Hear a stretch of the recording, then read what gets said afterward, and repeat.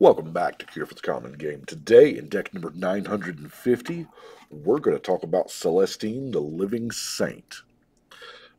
First, I want to give a big, heartfelt thank you to all the patrons. Thank you so much.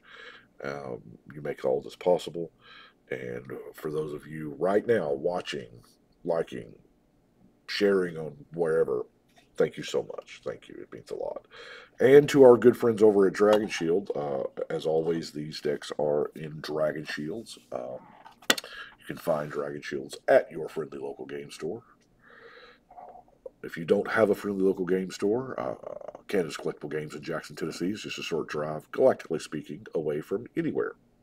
But galactically speaking, let's talk about Celestine, the Living Saint. Now, this is one of the Warhammer 40k legends.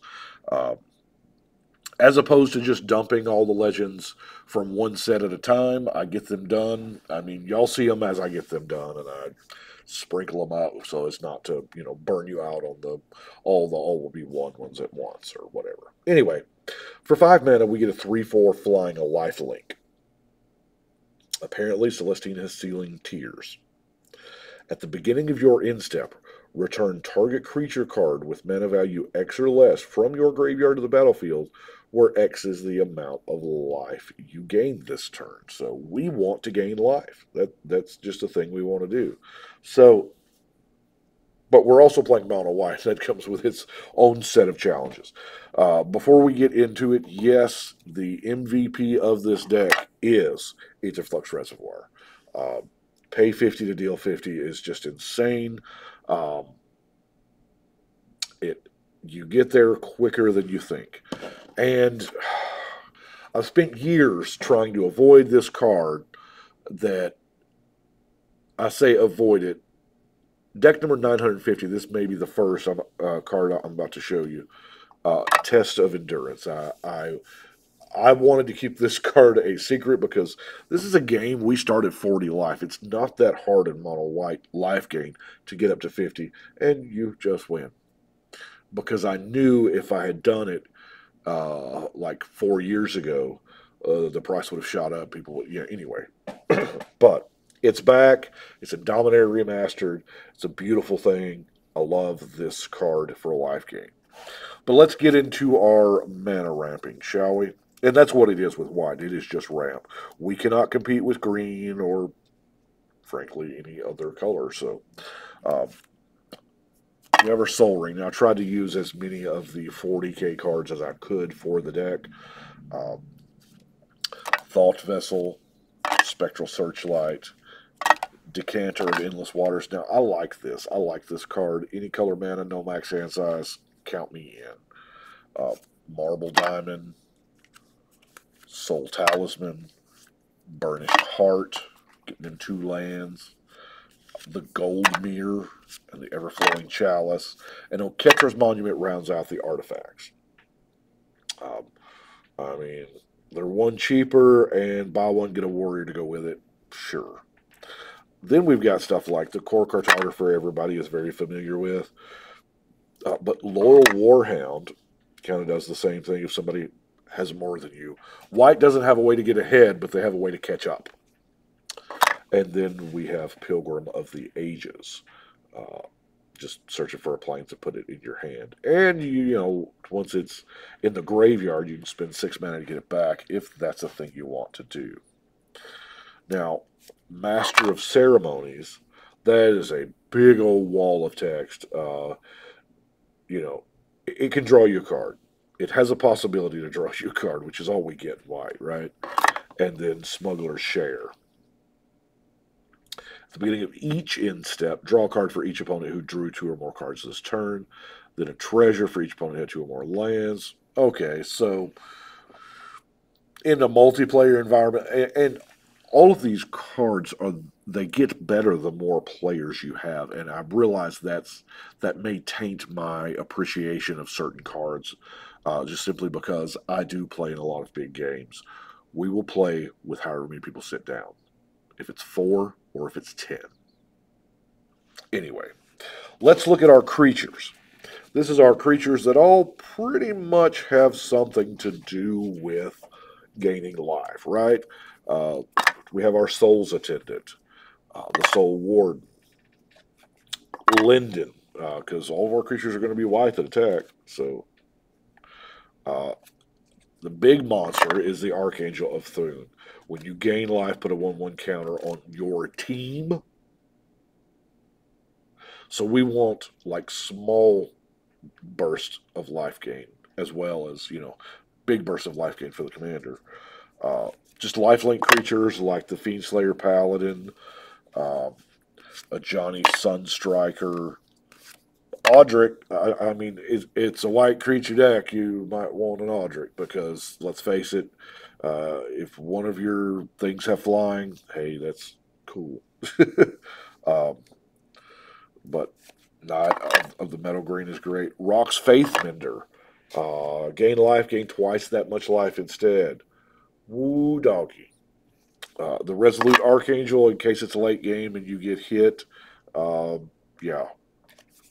Archon of Sun's Grace. 3/4. Flying a lifelink for 4.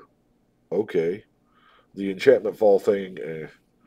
Battle Grace Angel. Sarah Paragon. Lenvala the Preserver.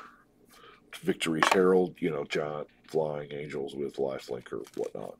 And then the Triumph of St. Catherine.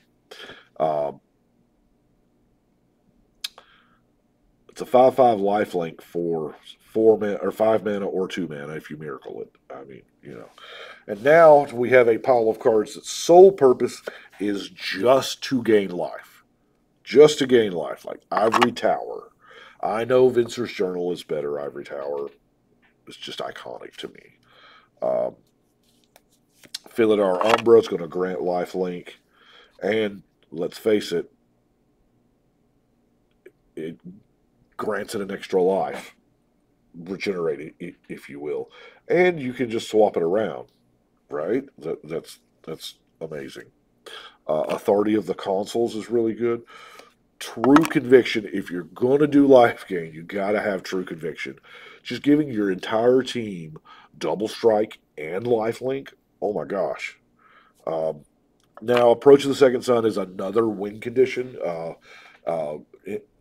So we've got the Approach, Etherflux Reservoir, Test of Endurance, beating people down with giant flyers. I mean, there's several different outs here. Noble Purpose is only a purpose to gain you life. So that's not lifelink. That's, yeah. Now, I know you probably suspend this on turn 1 and hope for the best, whatever. Maybe you'll be alive on turn 10, who knows. But gaining 20 life is a whole lot of life. Now, Congregate is a 4 mana, probably gaining you more than 20 life because it's instant speed.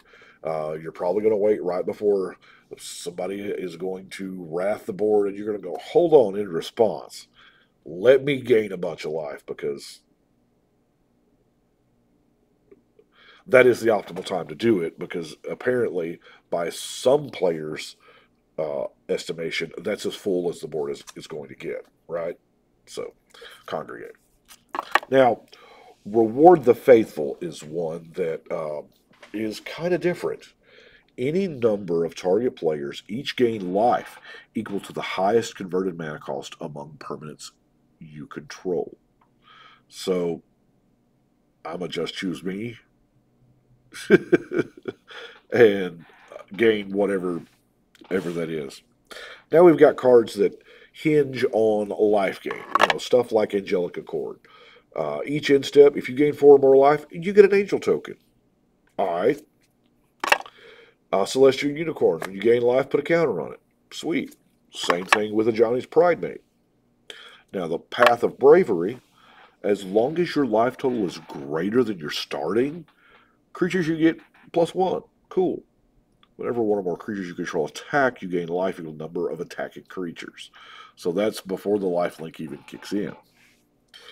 Now, I'll straight be honest with you, this is just the other category here. I'm playing mono white, so there's some things we want. Ghostly Prison, we don't want to get swarmed, Brave the Elements.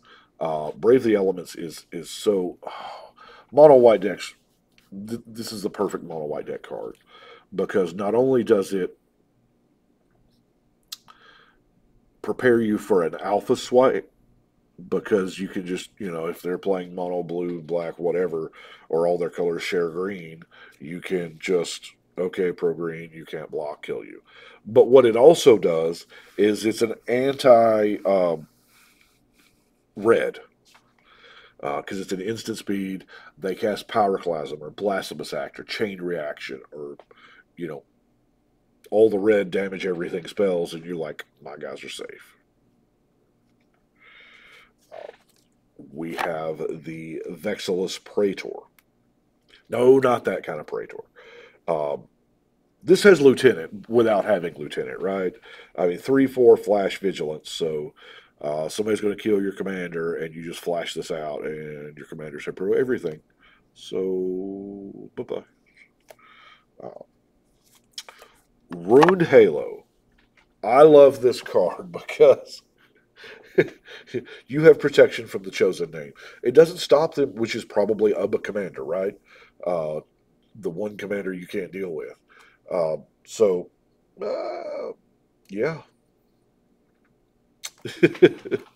uh, a Chroma's Will just gives, all the abilities. Yeah, Lifelink is in there, Indestructible's in there, so those are good ones for the anti-wipe. Now, the Ultramarines Honor Guard squad is just a great mechanic. Other creatures, yeah, +1/+1. Your team gets +1/+1, but squad makes this thing insane. If so, you're paying 6 mana for 2 of these, 8 mana for 3, 10 mana for 4. We're still not like crazy because there are times when you have 10 mana in. It's great. And then, of course, Armored Ascension is one of my personal favorites. You just slap it on your commander, and there you go. You just start one-shotting people because your commander is this big, 12/12 double striking thing. Now we get into our removal. We have Path to Exile, Sword to Plowshare, Condemn, Demystify, Mana Tithe. Nobody sees Mana Tithe coming. I'm telling you, they don't. We play a tap out format. People will, I just need one more mana to I can cast my commander. How about no, Scott? Um, yeah, Disenchant, Generous Gift, Oblivion Stone's still one of my favorites. And I know you're gonna like Declaration Stone. What? Um, Tokens, y'all, tokens. We got more Might tokens. We got Squirrel tokens now. Goblins, elves, dragons, whatever your token may be, and all other creatures with the same name. Yeah. So then we have our two non-basic land cards, Temple of the False God and our Reliquary Tower. And that is it for Celestine today. I do appreciate y'all watching, liking, subscribing, all that stuff, and I appreciate it. It helps make what I'm doing worthwhile. Uh, so y'all let me know in the comments down below, what did I miss? Any crazy life gain cards? Like I know Sarah Avatar would probably be pretty good in here, um, especially if I could give Sarah Avatar life link. Oh, double strike in life. Oh yes, I need a Sarah Avatar, and then the soul of whatever the Sarah Avatar like thing is. Anyway, I'm rambling. Uh, thank y'all so much, but we're gonna go ahead and shuffle and cut.